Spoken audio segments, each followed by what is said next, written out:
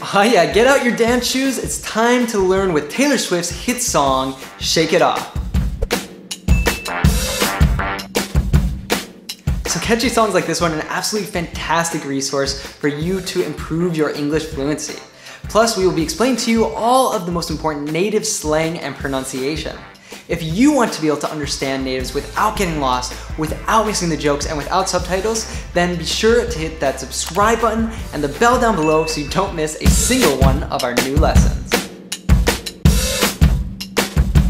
I stay out too late, got nothing in my brain. Stay out too late. Informally speaking, to stay out is to go out and stay away from home, especially at night. If you stay out too late, you are going out and not coming back until it's very late at night. Got nothing in my brain.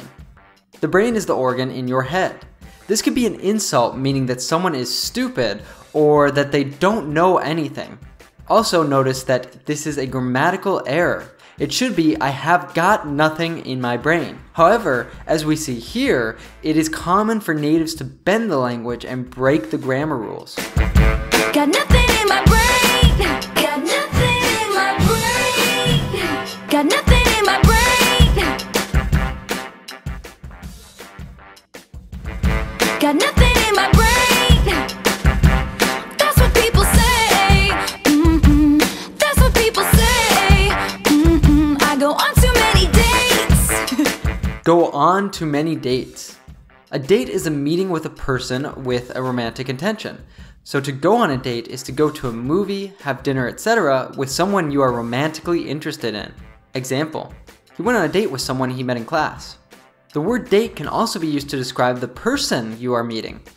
Example, his date showed up late, but they ended up having a great time.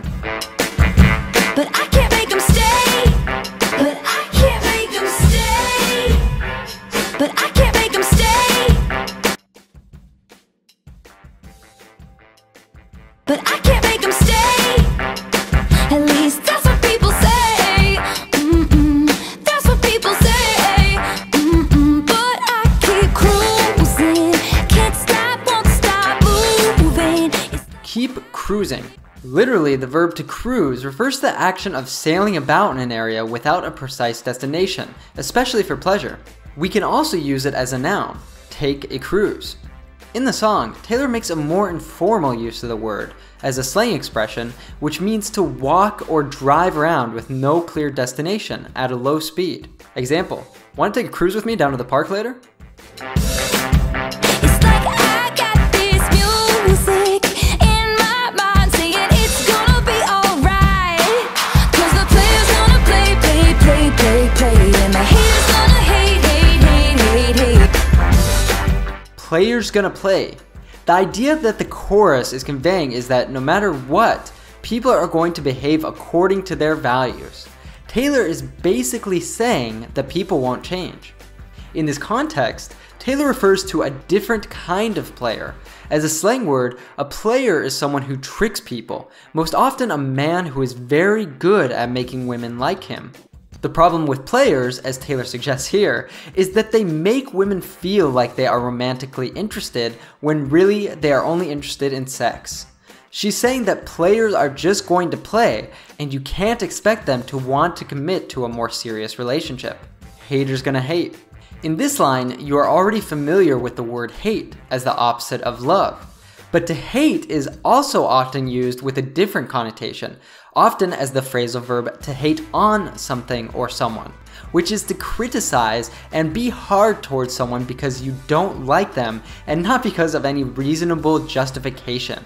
People who hate on other people are called haters. Example, she's a controversial celebrity. She has many fans and many haters. When she uploaded a video of herself singing, a lot of people hated on her in the comments. I told her not to listen to the haters. Learning English with fast songs like Shake It Off is a lot of fun, but it can be kind of difficult to understand without a native's help sometimes, right? That's why we created our free 3-part mini course teaching you English with the popular TV series Friends so that you can understand your favorite movies, TV series, and even music. Click up here or down in the description box below to learn more. The players gonna play, play, play, play, play, and the haters gonna hate.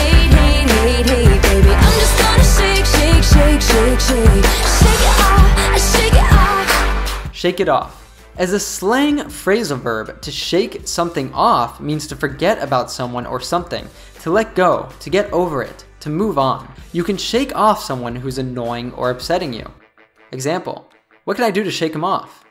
It also means to free oneself of something, to get rid of something. Example, I shook off my fear of rejection and asked her out on a date. However, there is a double meaning here.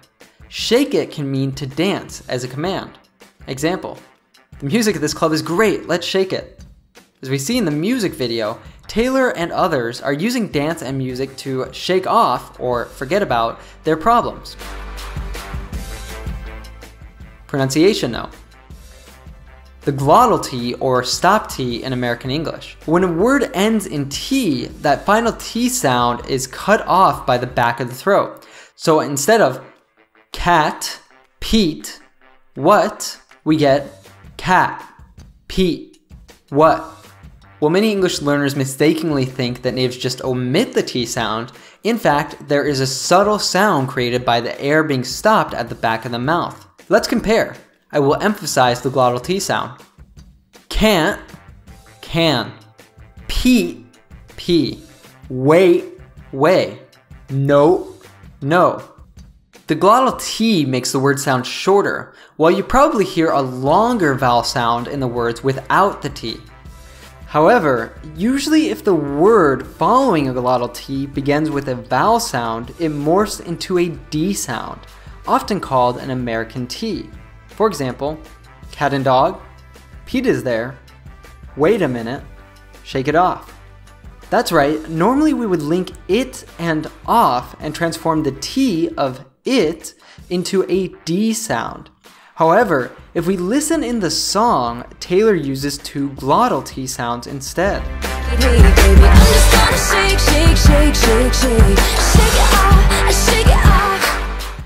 This is because while off is a function word that would normally reduce, she emphasizes and fully enunciates it. Therefore, it and off do not link. If you don't know about content and function words, I highly recommend you watch the video at the top. Listen to that one more time. Shake, shake, shake, shake, shake, shake it off, shake it off. As I mentioned with the grammatical note, it's not important that you speak like this. The important thing is that you speak clearly so people can understand you. However, I recommend you pay attention to the fascinating pronunciation of T in your favorite songs and TV series. Heartbreaker's gonna break, break, break, break, break, and the faker's gonna fake, fake, fake, fake, fake. Heartbreaker's gonna break, faker's gonna fake. A heartbreaker is someone who breaks another person's heart, which, when you are in a relationship, means to do something that shows that you don't love the other person or to betray their trust in some way. Example, Travis broke her heart by cheating on her, but she eventually forgave him. With the verb break here, she obviously means break people's hearts. Lastly, to fake means to make something seem real in order to deceive people. For example, someone might fake being another person, an employee might fake being ill to skip a day at work. In a relationship, someone might fake loving the other person. With this verb, we can also add er to get the noun faker. Er is a suffix we use to turn some verbs and nouns into the doer of the action. For example, football and footballer. As you might imagine, a faker is an ingenuous person who pretends to be things they aren't or have things they don't in order to receive liking and praise of other people. By the way, notice that as with I got nothing in my brain, in these 4 lines, to be grammatically correct, we should use an auxiliary verb, in this case, are. However, this is another collocation where natives often leave off the auxiliary verb. Example, you gonna take out the trash? Unless your English is very advanced, I don't recommend you attempt to speak like this, but it is good to pay attention to it in native media. Pronunciation note. Notice how Taylor pronounced these words: players, haters, heartbreaker, faker. She uses a very soft, subtle R sound, so they sound like playa, hata, heartbreaka, and faka. This is very similar to what happens in another song we taught a lesson with. Check out this explanation from Sucker by the Jonas Brothers. I'm a sucker for you. Pronunciation note. By the way, notice that in the song, sucker is pronounced without the typical strong American R at the end. I'm a sucker for you. The Jonas Brothers are American, and although pronouncing the R at the end of a word in this way, silently, with a long vowel, is more typical of British English, there are rare times that we do it in American English, particularly when people speak colloquially and with slang. Practice your English. The best way to remember new vocabulary is to use it right away. So create an example using these words: player, hater, heartbreaker, and faker, down in the comments below and see what other learners said. I shake it off, I never miss a beat. I'm lightning on my feet. Not miss a beat. When we say that someone does not miss a beat, we mean that that person doesn't slow down, pause, or hesitate when faced with a difficult situation. Example: he did not miss a beat when they asked him about his arrest. You don't miss a beat when, to the surprise of everyone, you do something really well. Example: wow, great moves and coordination. You girls didn't miss a beat. He didn't miss a beat under pressure and scored the winning point.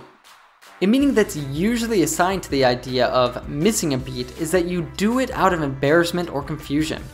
You don't miss a beat if you're asked an embarrassing question and you answer it without getting nervous or hesitating. Example: during the job interview, she was asked a weird question, but she didn't miss a beat and her answer was perfect. This is not a super common expression, but Taylor probably chose it to stay with the theme of dancing and singing away her problems because the literal meaning of this expression alludes to singing and being able to stay on beat and not miss the rhythm of the song. Example: even though she did a lot of dancing moves, she did not miss a beat. I'm lightning on my feet. Lightning is the phenomenon seen in this image. We can use it metaphorically to say that someone or something is very fast. Example: the dog chased the ball like lightning. Similar to the last expression, she probably uses this to both figuratively say that she is fast to react and literally that she is a graceful dancer. If you're a music lover, you definitely want to check out our playlist with all of our lessons with songs by clicking right up here or down in the description box below. I never miss a beat. I'm lightning on my feet. I'm lightning on my feet. I'm lightning on my feet. I'm lightning on my feet. And that's what they don't see. That's what they don't see. That's what they don't see. That's what they don't see.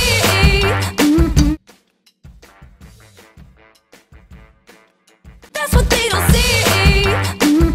I'm dancing on my own. Dancing on my own. Make the moves up as I go. And that's what they don't know. I'm dancing on my own. On one's own means without anyone's help. In this case, it could mean alone or by herself. Example: her 3-year-old son can already read his favorite book on his own. I'll make the moves up as I go. Make up means to quickly think up something in the moment. Many English learners mistakenly overuse the word invent instead of make up. However, in English, invent usually refers to creating something physical that did not exist before. Example: the scientists invented a new tool to help surgeons. You could think that moves and movement are the same thing, but a move generally requires skill and grace to perform, like the skillful moves you see Ronaldo do in the field or LeBron James do on the NBA court. Moves are also your dancing moves, as you see plenty of in this video. Taylor makes up her dancing moves as she goes. This means she creates her moves as she is doing them in the moment. Example: we don't have anything planned for our trip. We're going to decide what places to visit and activities to do as we go. A similar and common expression is to play it by ear. Example: I don't have anything planned for this weekend. I prefer to play it by ear and see what kind of adventures I can find. Once again, she probably also means figuratively that she reacts quickly and creatively. But I keep cruising, can't stop, won't stop grooving. A groove is a thin line cut into a hard surface, like the grooves in a vinyl disc. Also, the groove is the beat of a piece of music, so you could describe a nice song as groovy. Example: that song is so groovy. As slang, groove means to dance, which is what Taylor most likely means here. Hey! Just think, while you've been getting down and out about the liars and the dirty, dirty cheats of the world, you could have been getting down to this sick beat. Getting down and out. To get down is to start feeling sad. Taylor here describes getting down because of liars and cheats, referring to the players, haters, heartbreakers, and fakers. She might also be talking about cheaters, that's to say, someone who cheats on his or her partner. Here, out is just used to further emphasize the phrase. If someone is down and out, it means that they are without money, a job, or a place to work. Example, he's been down and out ever since the big financial crisis. Calling someone or someone's actions dirty means that they are unjust, lacking in good values like honesty or integrity. Example, those car salesmen use dirty tactics to sell horrible cars to unsuspecting customers. Taylor here very creatively makes a play on words with get down. The first time she says it, she alludes to the meaning of getting sad, but when she says get down to this sick beat, she uses another meaning of get down, which means to dance energetically. Sick in this context is a slang meaning great, awesome. A beat in this case is the rhythm of a song. Example, let's go over there and get down on the dance floor. Wow, Drake's new song is sick, let's get down. Sick beats.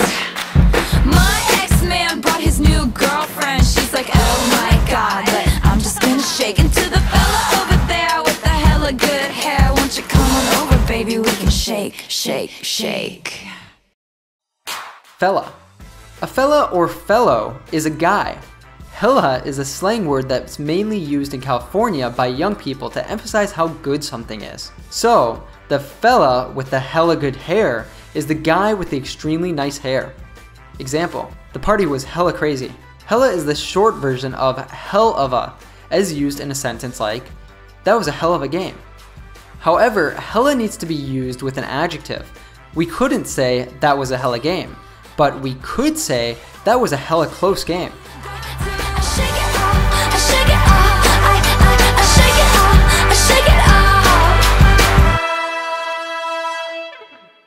Fantastic work today! Be sure to listen to that song again and again and sing along so that you can master all of that new pronunciation and the expressions. Hit that subscribe button so you don't miss a single one of our new lessons. Also, check out that free 3-part mini course I told you about. Check out this other lesson teaching you with Taylor Swift. And finally, check out this other lesson that I think you'll really enjoy. Now it's time to go beyond the classroom and live your English. Aw yeah!